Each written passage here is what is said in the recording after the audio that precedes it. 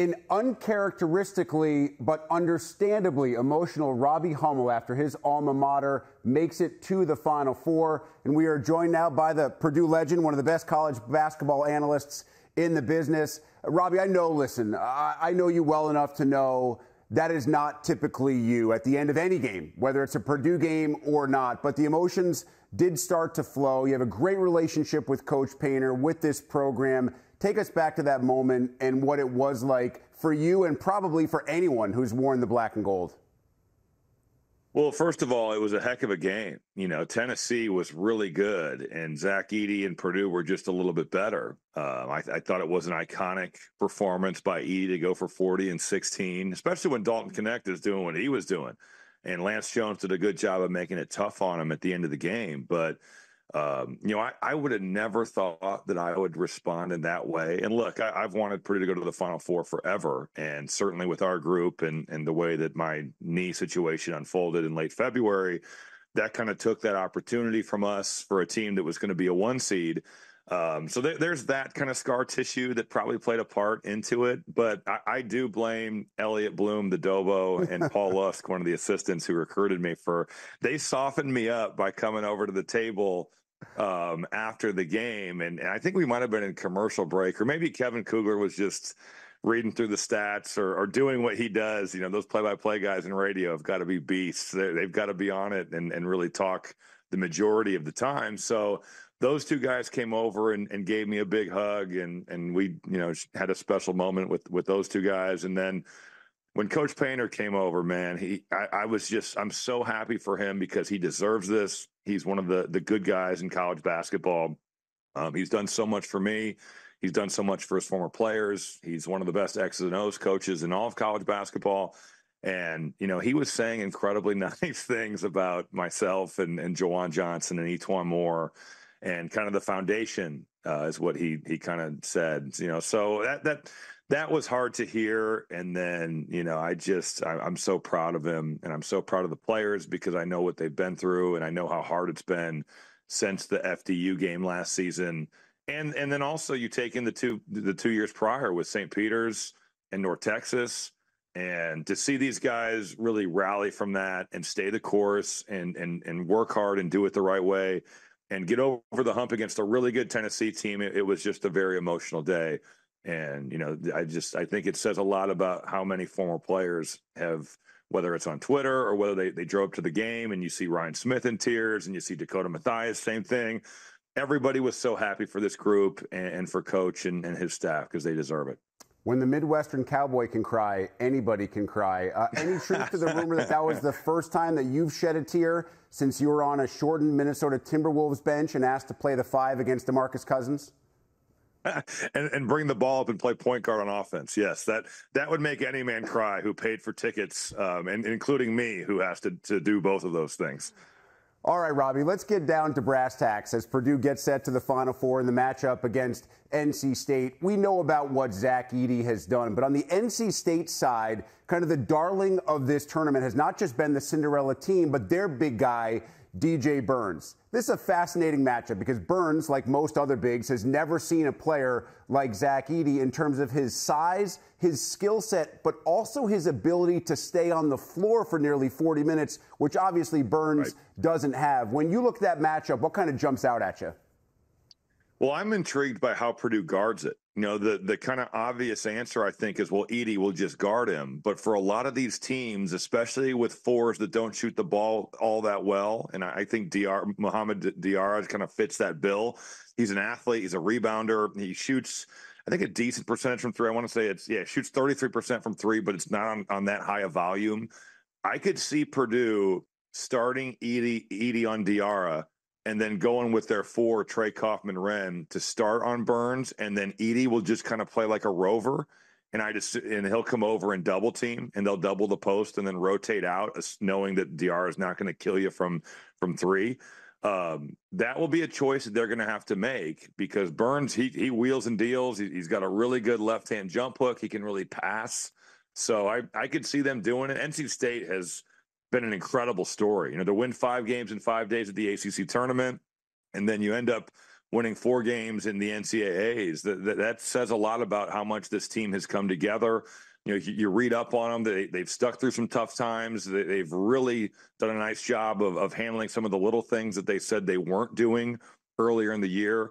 But on top of all that stuff, they're shooting the ball way better and they're defending way better. And when you do that, good things are going to happen. But Burns he's been the story of the tournament for them. You know, he looks like an NFL D lineman. And you know what? That might be in his future because of the way that his footwork is, his size. He's definitely going to have a choice to make whenever that day comes that basketball ends for him. But man, he was phenomenal against Duke, and NC State is really a great story. I think the biggest thing for me, though, Rick, is how does Purdue decide to guard him? And also, how does NC State try to deal with Edey? I loved Matt Painter last week, Robbie. He was asked by someone about the criticism of Zach Edey that he's only good because he's big. And Paint went on a little bit of a rant, basically said anybody who says that is a moron. They're idiotic. They should have to take a test to prove their basketball knowledge. When you watch Zach Edey, what jumps out to you? You take away the 7'4". What else about him makes him the best player that we've seen in college basketball in a very long time? Well, it starts with the understanding that I've played with a lot of 7-foot guys that suck. So it starts right there where honesty. Just because you're tall doesn't mean that you're productive. And I've played with a lot of 7-footers that don't really like basketball that much either.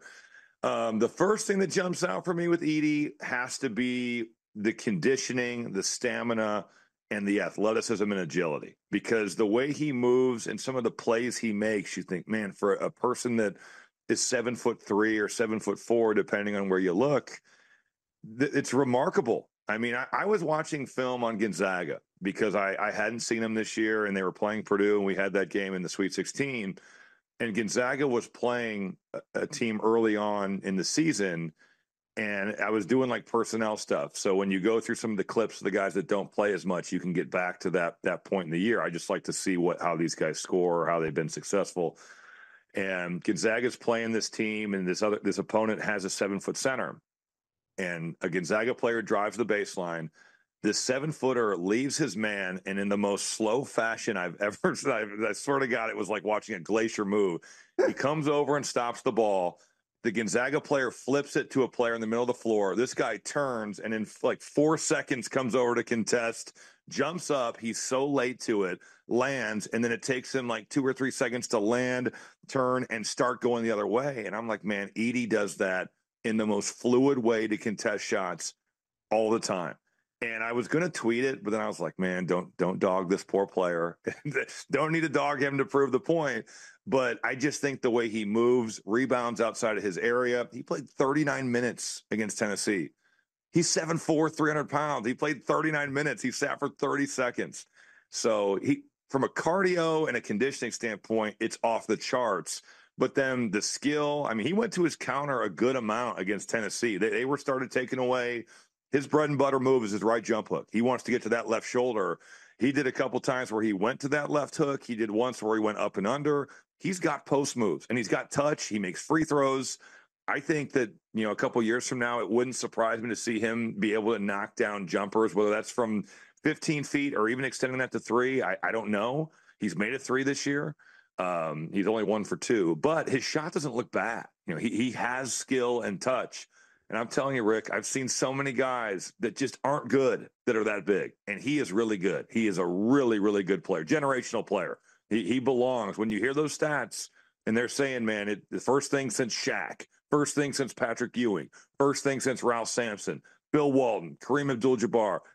Man, you don't just get in there because you're big. Those dudes are iconic players. And Edey's an iconic player as well.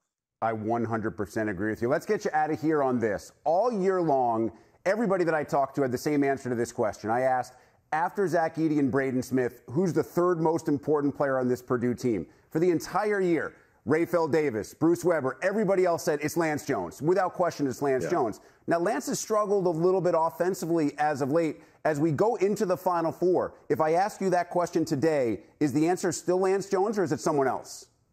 I think it would ping pong between Lance Jones and Fletcher Lawyer. I thought Fletcher defensively was really good against Tennessee, just active off the basketball, where he needed to be, didn't get beat off the bounce too badly.